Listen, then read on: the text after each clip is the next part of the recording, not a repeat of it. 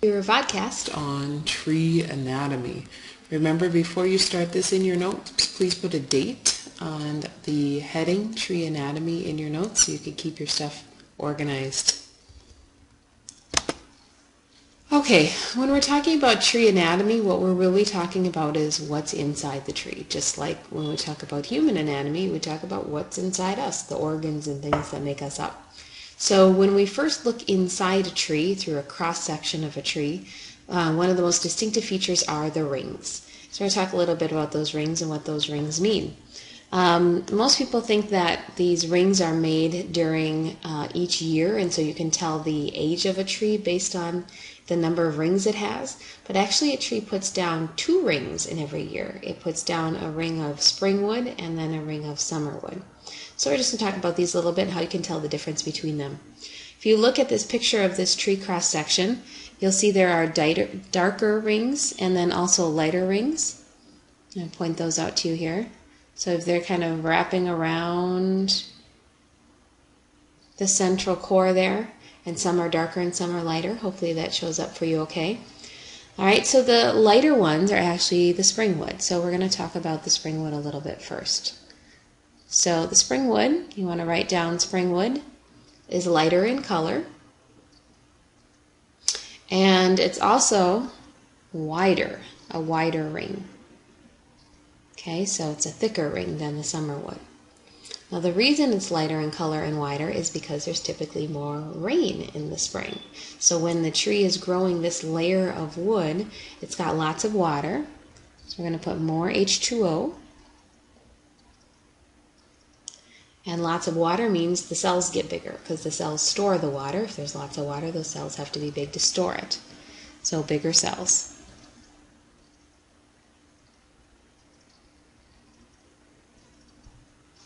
So if you look again at this diagram over here on the left of this tree cookie, you'll be able to see that there are some lighter rings that are easily visible as being the spring wood. Okay, we're going to erase these real quick and then talk about that summer wood. Okay, again, looking at the diagram, you can see that there is some darker rings that go around as well. That's our summer wood. So this is basically going to be the opposite here of our spring wood. They're the darker rings. They're also thinner. And I bet you can figure out why that is. There's less rain in the summer, right? So if there's less rain in the summer, less water, that means the cells are going to be smaller because they don't need to store as much water. So we'll put small cells. Okay, make sure you get that all written in. I'm going to erase this and move on to the next piece of anatomy.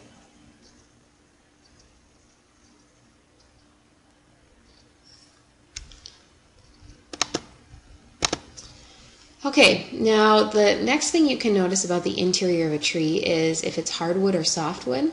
There you can't really see this in a picture, but if you've ever worked with different types of wood before, like building something, you've probably noticed this. Okay, our hardwoods tend to be a little bit more dense or highly packed, you could say. So we're going to say this side is the hardwood. Okay, more dense, the cells are more tightly packed. And so when you pick it up, it seems more solid.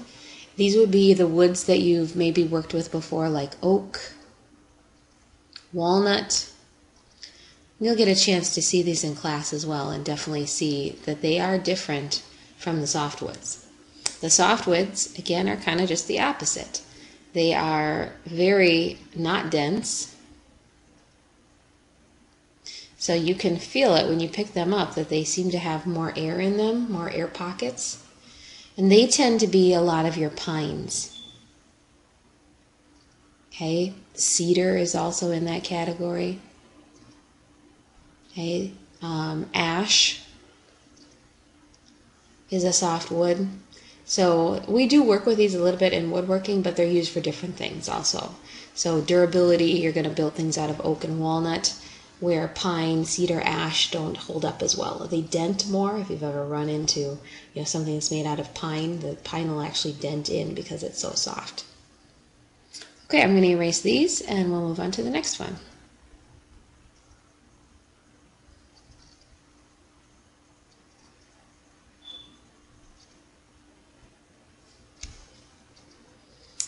All right, the third piece of anatomy I want to look at is something called the heartwood versus the sapwood. And again, this one's easy to show with a picture. And there's not much really we have to define about them, it's just what do they look like. So in this particular picture, the heartwood is really easy to see. You can see how there's this darker area that's all around. Get it circled here.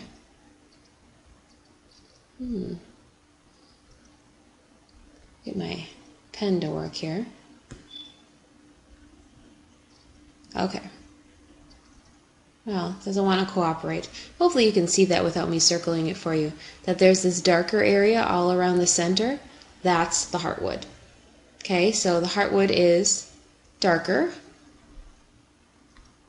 Again, my pen just does not want to cooperate. Let's see if we can get it to do this.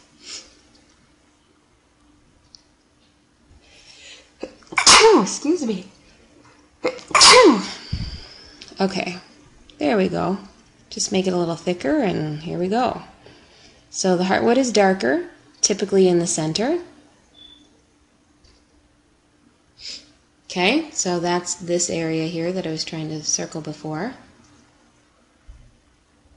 Whereas the sapwood is the lighter area.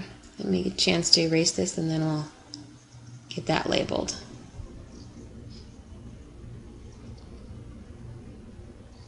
Alright, so over here is our sapwood. Again, that's lighter in color. And as far as its location, it's on the edges. Oops. Edges. Okay? And different types of species of trees have different amounts of heartwood. Like some trees will only have heartwood like right here in the middle, and it'll be sapwood all the way out to the edge from there. But it's always darker in color and toward the middle when you're looking for your heartwood. Okay, let me erase that. And I think we've got one more topic of anatomy to discuss here.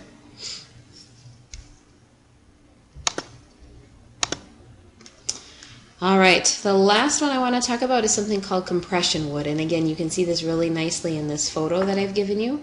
What I want you to look at here is the arrangement of the rings. Okay, the rings themselves, as you can see, are visible around the center of where the tree was growing, which is right here.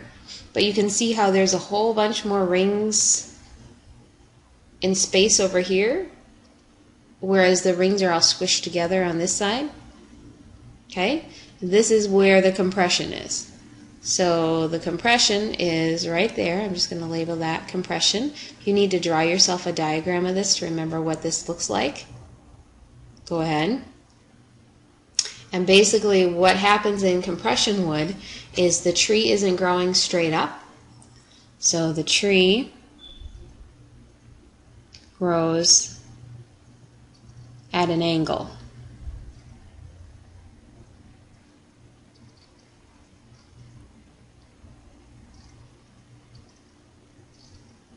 And the result of that is the rings are off center. So I'm going to erase this down here to give me some room. And write it out, rings are off center. Okay?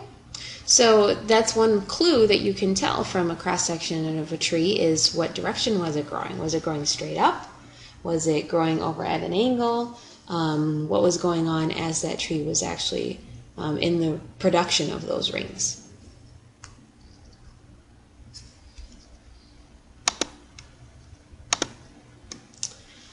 Okay, so the last thing we're going to do with tissues then, now that we've gone through kind of all the ring structures, is to look a little bit more closely at those rings and what their actual function is. So what do they really do? This little diagram of a cross-section is obviously drawn out for you instead of a photo of one, so you can see the rings a little bit better. We are not going to talk about every single one of these numbers on here. We're just going to talk about a few of them. So as I go through what the numbers are and what they do, then you'll probably want to draw the diagram only using the numbers that I've actually given you. All right, this will make more sense as we go through it. So for example, number 6, okay, which is right there. Okay, here's our number 6. Oh, and I better get rid of our compression wood here.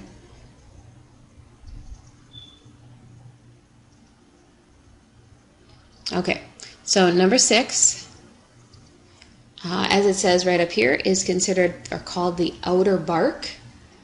And that makes sense, right? Everybody knows the outside of the tree has the bark on it, and that is used for protection of the tree. So protection from insects, protection from cold weather, protection from dry weather, so losing extra moisture, things like that. So it's kind of like the tree's skin. The next one that you need to be aware of is number 5. Number 5 is found right over here. Okay, so that's this kind of lighter area right inside the inner bark. Let me see if I can actually color it in for you a little bit so you can see it a little better. Get my pen right in there. Okay, see this lighter area right between the outer bark and then that dark black line? So this is called the inner bark or the phloem. And what that's responsible for doing is moving sap through the tree. Okay, you probably all know that trees have sap that run through them, the sticky, watery substance that we can make, for example, maple sugar out of in a maple tree. Well, this phloem moves the sap downward. So when the sugar is made in the leaves, it's going to move down through the trunk of the trees to the roots where it's going to be stored. Okay, so the phloem is responsible for that movement. Okay, the next one we need to talk about is the cambium, which is number 4, and that is that dark line of cells. Okay, I think that one's pretty easy to see. Excuse me, kind of a bad time to start sneezing. Okay, so that cambium, or that dark line of cells, are the dividing cells. So this is where we actually get the growth of the tree. So this is where that spring wood or that summer wood is actually forming.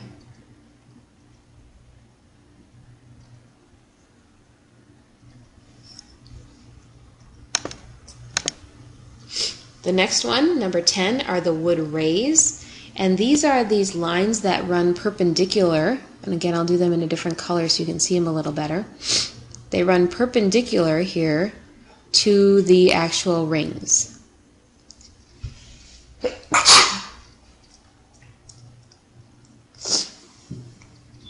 Alright, their job is to move the sap outward. So that sugary, watery substance that is made by the tree has to move all through the tissues. The wood rays will do that.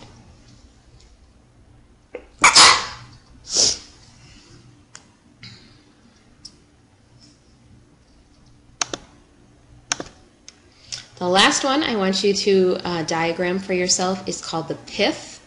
It's for support, and so you could probably guess it's right here, and I'll do a third color here.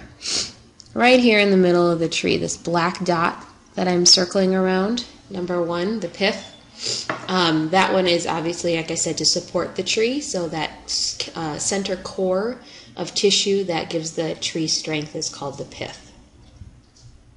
All right, that is it for your tree anatomy. Like I said, you want to draw this diagram in your notebook, but only worry about those particular numbers that are listed on the side here. So again, it's 6, 5, 4, 10, and 1.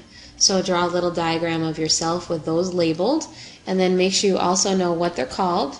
So for example, 5 is the outer bark, and what it does, needed for protection. So if you need to pause this for a minute and get that all down, go ahead. Otherwise, this is the end of the vodcast.